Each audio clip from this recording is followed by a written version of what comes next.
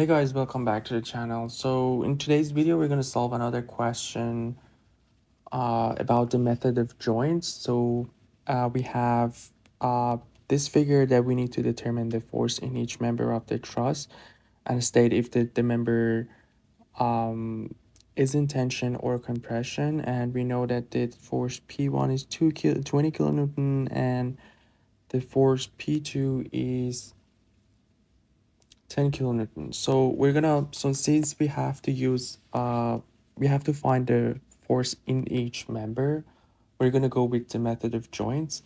So we're gonna use the method of joints for this question. And we can start with one of the joints. So usually we start with the joint that is simplest. And here P1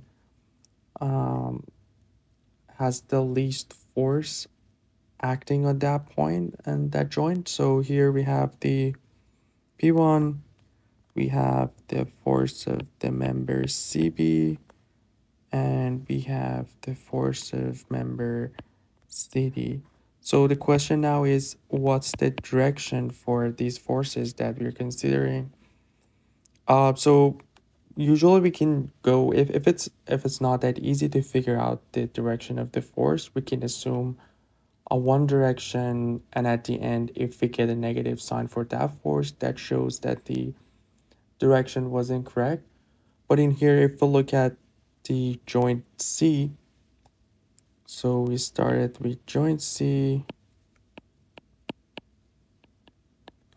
we'll see that P1 is acting downward, and since we are in equilibrium, we have to have some of the all forces equal to 0, and here we have the Py acting on y direction, and the only force that we have in y direction is CD, and since it's equilibrium, it has to be upward to cancel that out. So we kind of can get an idea by just looking at the joint about the direction of the forces, but we can assume something, and at the end, if it was incorrect, again, we're going to get a negative answer. So let's go for the fx for our equilibrium equation. As we can see, the only force that is acting on x direction is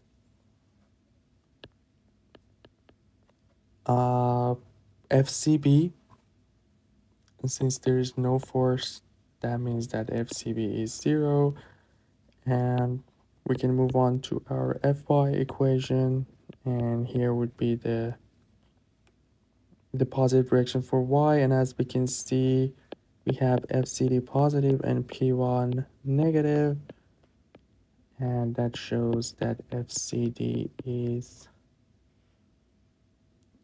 P1 magnitude, which we know from the question is 20, so it will be 20 kilonewton.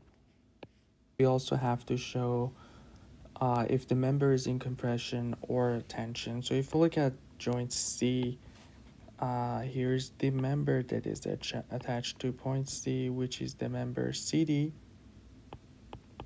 and we figure out that the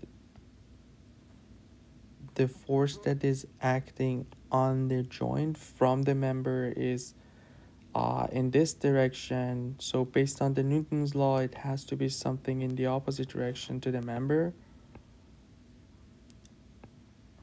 to cancel out that. And if we look at that, we'll see that the member is in compression, so we can put a compression in here. So that's pretty much what we can get from the first joint. And we need to move on to another joint. If we look at the other joints, we'll see that D is also one of the joints that not many forces acting on it. So based on the FCD, we figure out that the FCD was going upward, which means in here has to be in this direction. So we'll have FCD. We need to be mindful of the directions from previous steps, because if we don't follow the same direction that we chose from the beginning, it's gonna mess up with the answers. So for P2, we had 10 kilonewton, which is a given in the question. If we look at here, we have P2 10 kilonewton acting to the right, and there are two members that are acting on this. So we have the FBD and we have FDA. But again, the question is how we can figure out the direction. If we look at the Y direction, we'll see that FCD is downward. And the only member, so we have these other two members, let's call it FBD and FDA. And we're going to figure out the direction. So we'll see that only FDB has Y component. And in order to cancel out FCD, which we know from the previous step that is downward, this has to be upward. And if we go to our X equation, we'll see that both of the forces that have X component are rightward, which means they're all positive. So that shows that FDA has to be negative or to the left to cancel those out. So based on this, we can find the directions, but let's just go to our equations to make sure that everything is correct. So again, we have our Fx to the right positive, so we'll have the 10 kilonewton in X. We'll have FDA, and we need to find the X component of FBD. So for that, we need to either have this angle to figure out the direction, but if we get back to the question here, we'll see that we already have these two distances.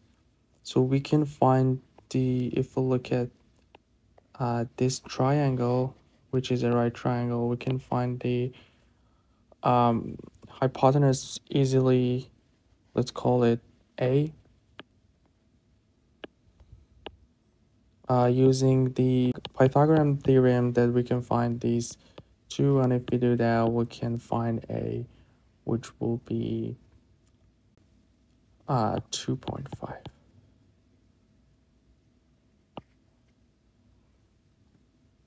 So now that we have that, we can easily find the X and Y component. So for X component, we need the cosine, which will be adjacent over the hypotenuse. So we have 2 over 2.5.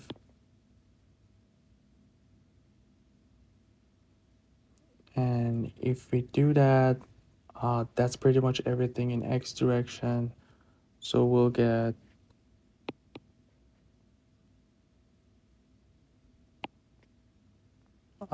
0, but like since we don't have FBD and FDA, we need to move on to our Fy equation. So if we do our Fy, again, this is the positive direction, we'll have the FCD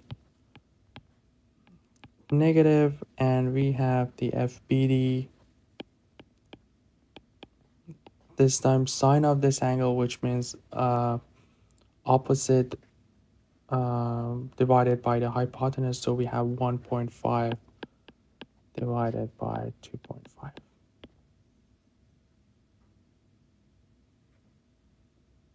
This equals 0, and we know FCD is 20 from the previous part. And from here, we can find FBD, which will be 33.3 kilonewton. But we need to find we need to show that the member is in tension or compression. So FBD, if we look at here, I'm going to show it in red. Again, this is the force that is applying to the joint, and if this is the member, we have to have another force in the opposite direction. And as we can see, the member will be in tension. So for FBD, we'll have tension. And now that we have FBD, we can simply put that in the previous equation. Let's call this equation 1. Now that we have FBD, we know that 10 minus FDA plus FBD, which is 33.3 times 2 over 2.5 equals 0. And from here, we can find FDA